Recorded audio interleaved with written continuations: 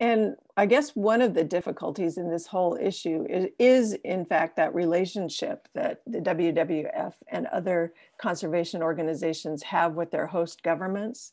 And you're dealing with, they're dealing with here some governments that are really not the most democratic or responsive in the world.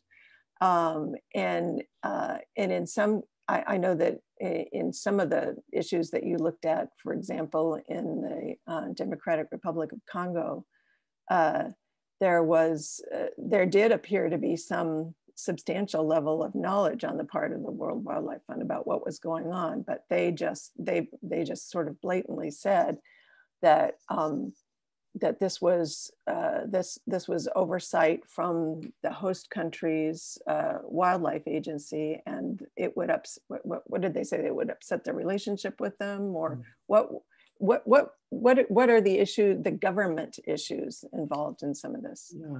So I mean, it is, you know, and on this, you know, I think I have sympathy for any conservation group, is they do work in these amazingly difficult parts of the world, and some of the state actors that they work with do not have the cleanest track records when it comes to human rights.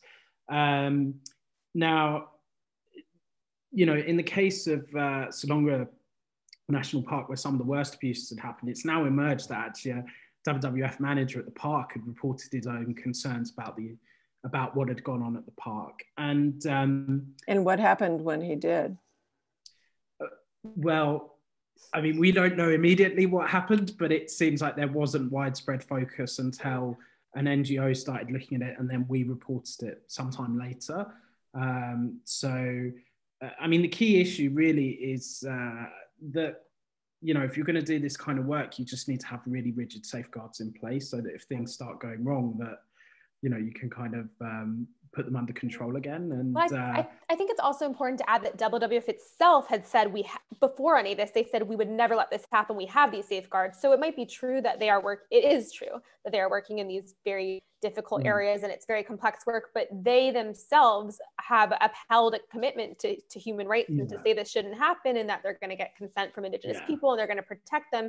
And they say that's a cornerstone of their work. So to say that and then be afraid to bother governments when they are, you know, when their eco guards are accused of gang rape and murder, as they were in Salonga, is, I think it's going against their own stated values, which I think is important to note.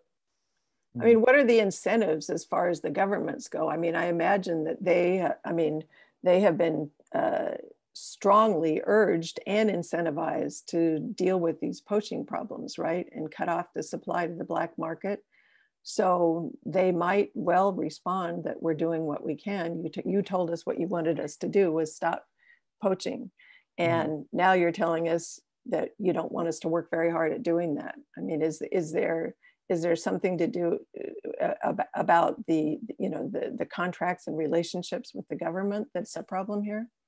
I mean, again, I think that at the bare minimum, saying that, you know, gang rape is not acceptable when trying to combat poaching, it sounds like I'm being flippant, but, you know, like it's one thing to acknowledge how difficult it is, and it's a complex issue. And it's another thing to not, you know, WWF, and it has started doing this more, but, you know, if poachers are accused, you know, if anti-poaching forces are accused of these horrific crimes that have nothing to do with protecting animals, they have to say, you know, you have to prosecute this, take it seriously, this can't be acceptable.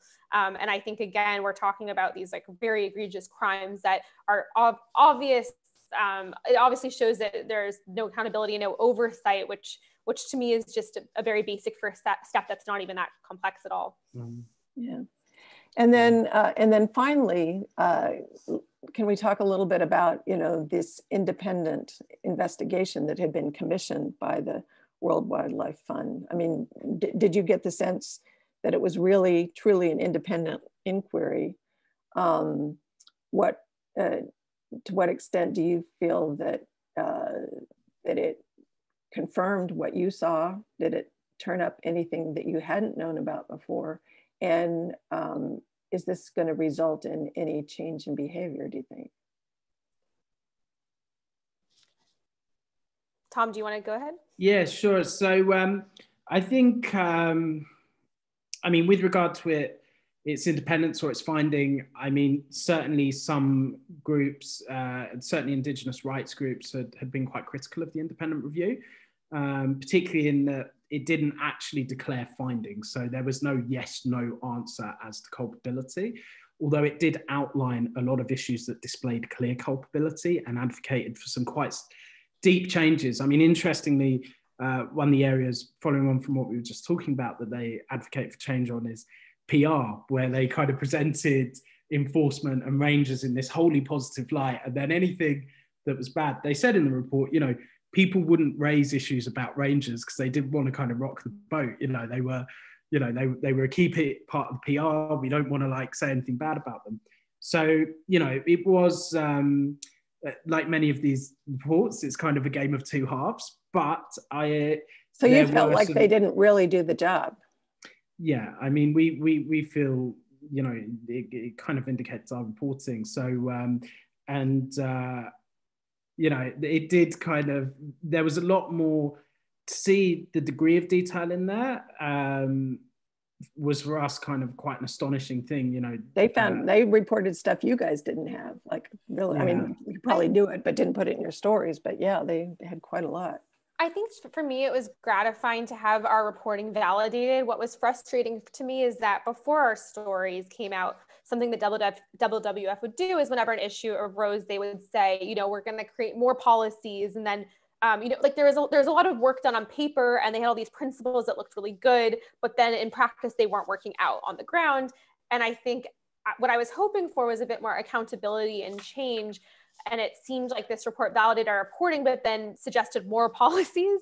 And the problem has never been policies. They've always had really good policies around human rights. And they've said, well, we're going to do this complaint mechanism, and we're going to do all this stuff.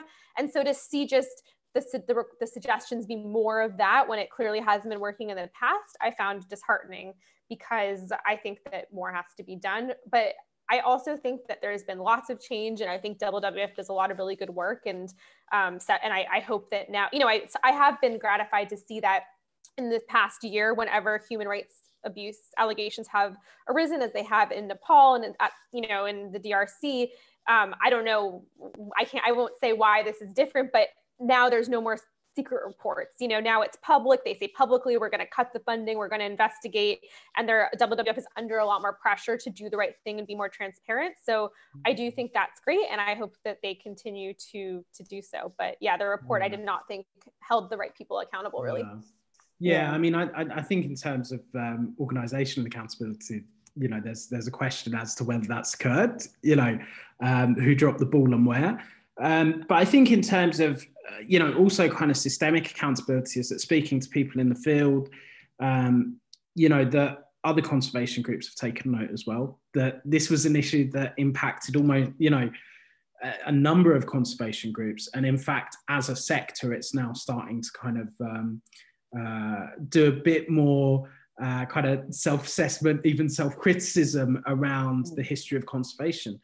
You know, conservation has done wonderful things, but over its history, going all the way back to Yosemite National Park, it's also come at great cost, normally to Indigenous groups. So hopefully there'll be more awareness in the future. You know, we certainly hope that will be the case.